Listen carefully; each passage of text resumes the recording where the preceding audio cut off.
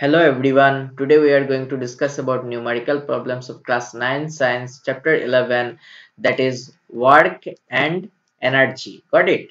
See the page number 153. Example 11.5.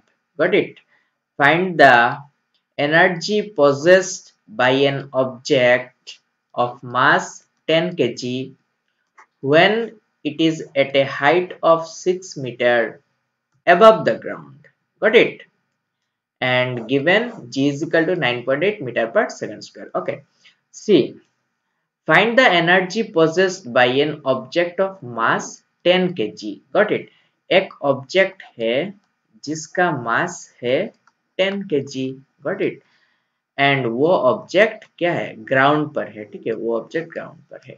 फिर क्या हुआ, when it is eight A height of 6 metre above the ground.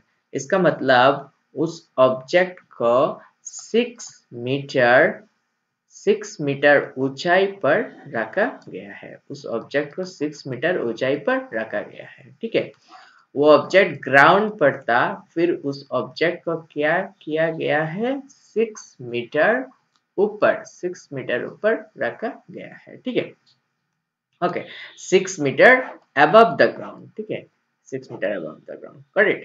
अगर किसी object को किसी भी हाइट पर, अगर किसी ऑब्जेक्ट को किसी भी हाइट पर रखा जाता है, दैट मीन्स उसमें पोटेंशियल एनर्जी बढ़ दिया गया है. दैट मीन्स उसमें क्या किया गया है, पोटेंशियल एनर्जी बढ़ दिया गया है. तो अभी उस ऑब्जेक्ट में क्या है, पोटेंशियल एनर्जी है. Got it? पोटेंशियल एनर्जी है. So what we have to find, we have to find the energy. Got it? We have to find the energy. तो ये एनर्जी कौन सा एनर्जी होगा, तो ये एनर्जी होगा पोटेंशियल एनर्जी. ठीक है, तो ये एनर्जी होगा पोटेंशियल एनर्जी. Got it? मान लो एक ऑब्जेक्ट है. ठीक है, मान लो एक ऑब्जेक्ट है 15 kg का, एंड वो ऑब्जेक्ट 2 मीटर पर सेकेंड वेलोसिटी से मूव कर रहा है. ठीक है, 2 मीटर पर सेकेंड वेलोसिटी से मूव कर रहा है. ठीक है, तो अगर किसी ऑब्जेक्ट किसी वेलोसिटी से मूव करता है, दैट मीन्स उसमें क्या है, काइनेटिक एनर्जी है. उसमें क्या है, काइनेटिक एनर्जी है. तो यहाँ पर हम क्या फाइंड करेंगे, हम यहाँ पर काइनेटिक एनर्जी फाइंड करेंगे. ठीक है, हम यहाँ पर काइनेटिक एनर्जी फाइंड करेंगे.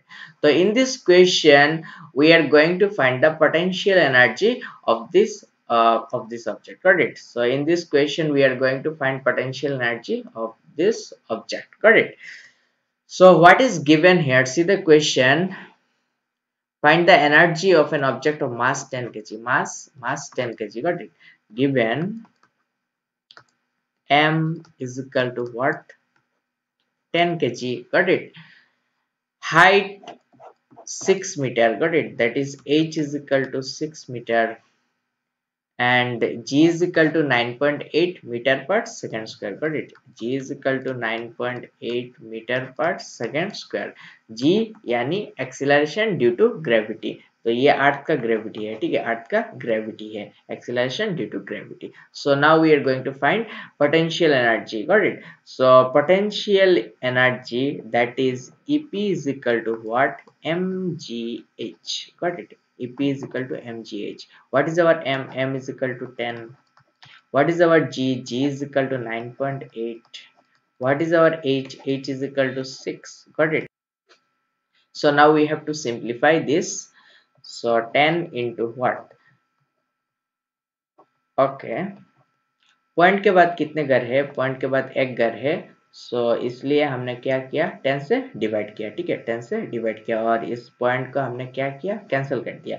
इस पॉइंट को हमने कैंसिल करके क्या 98 बना दिया. ठीक है, पॉइंट को कैंसिल करके 98 बना दिया, और पॉइंट के बाद एक घर है तो हमने क्या किया, 10 से डिवाइड कर दिया. ठीक है, 10 से डिवाइड कर दिया. ठीक है, तो यहाँ पर क्या आएगा, 6 आएगा. तो ये 10 और ये 10 कैंसिल हो जाएगा, एंड 98 इंटू 6 कितना आएगा, 98 इंटू 6 यानी 588. Got it? 588. And SI unit is joule. Okay, SI unit is joule. So the potential energy is 588 joule. Got it? So the potential energy is 588 joule. So this is our solution. Got it? Thank you. Like, share and subscribe my channel.